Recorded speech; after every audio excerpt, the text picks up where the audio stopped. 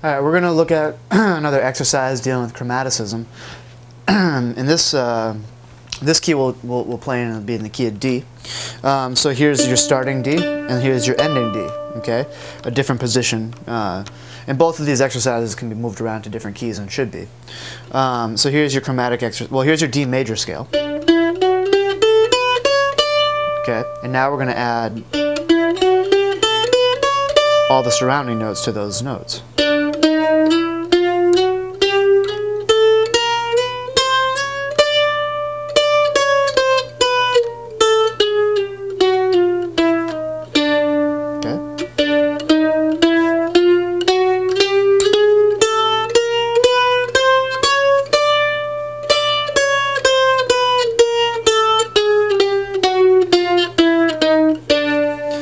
I fretted each of those and I picked each of those. The first time I slid into them, and I think that might be a little bit more helpful for you. So here that is one more time.